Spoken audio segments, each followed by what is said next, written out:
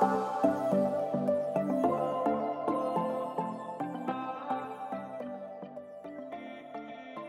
and welcome to PSP's Adult DIY. My name is Cheryl-Lynn Miller. I'm the Manager of Community Recreation from CFB Borden.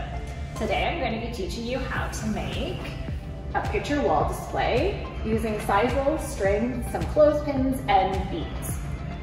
The materials you're going to require is any type of string you like, but a sisal type string works well. You're going to want a selection of beads. I do like the look of the wooden beads, but you can get all different types of shapes and colors of beads.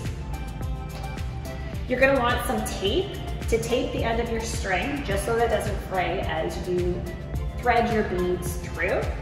And then you're going to want some clothespins that you can hang your pictures from. So this is an easy craft and it doesn't take too long, but you are going to want to think out a little bit the pattern that you want to use for the beads that get put in between each picture section.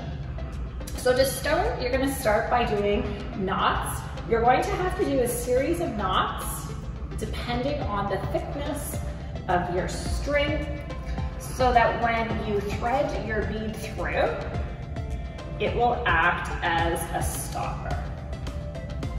Just like that. And I have an assortment of different colors here. So this one I'm going to do a bit of a pattern.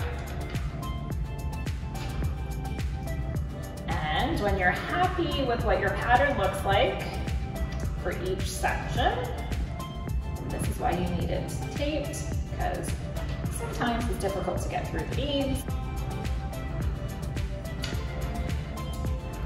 So when you're happy with what you have for the section of the beads, all you need to do is simply, again, tie a knot or a series of knots so that the bead will not go through. And here I'll have to do a couple because this is thin sisal string I'm using. Just like that. You can see I have one section. What you're going to want to do is just lay it down on your table or workspace, put your clothes peg at about where you want it to go so that you know the next section is going to start the same distance over, where you're just going to do, again, the knots and continue on with your pattern. So here's my finished project from the section of bead designs that I did. And all I'm going to simply do now is get some pins.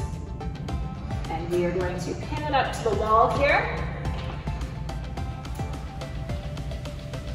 And you can use this for not just pictures.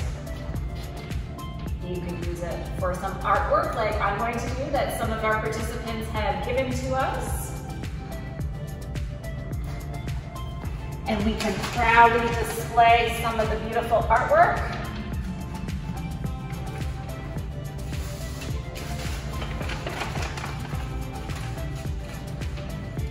You could also do holiday cards on it. You could put up schedules. You can use it for pretty much anything that you can hang on a paper clip or a clothespin.